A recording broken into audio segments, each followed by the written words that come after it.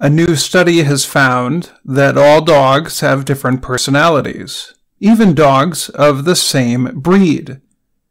Eleanor Carlson studies genetics at the University of Massachusetts. She co-wrote a report about the study, which appeared recently in the publication Science. Carlson said, "Every dog really is an individual." Carlson noted there is a huge amount of variation, even between dogs that look the same. At a New York dog park, dog owners told the Associated Press about the different characteristics of their pets. Elizabeth Kelly owns an English Springer Spaniel. She called her dog friendly, but also kind of the queen bee. In other words, her dog likes to act like she is in charge of other dogs. Suli Ortiz owns a yellow Labrador. She described her dog as calm, lazy, and shy.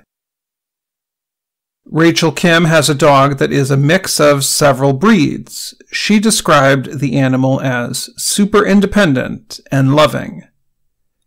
Dogs first became friendly to humans around 14,000 years ago, but the idea of dog breeds is much more recent. Around 160 years ago, humans began to breed dogs to have certain physical qualities, such as fur texture and color and ear shape. Carlson said her aim was to learn how much a dog's breed affects their behavior. The answer? Breed does not decide an individual dog's personality. Carlson's team gathered information from 18,000 dog owners and studied the genetic code of over 2,000 dogs. The researchers found that some qualities are based on genetics. However, there is no guarantee that two dogs of the same breed will behave in the same way. For example, they found golden retrievers that do not retrieve. To retrieve is to get and bring something back from a place. Some breeds, such as huskies and beagles, may be more likely to howl or make a long, loud barking sound, but many of these dogs do not howl, as owner observations showed. In addition, the researchers were not able to link aggression to a certain breed. Jeff Kidd studies genetics at the University of Michigan.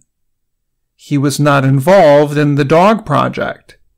He said, "The connection between dog breed and behavior is much lower than most expected."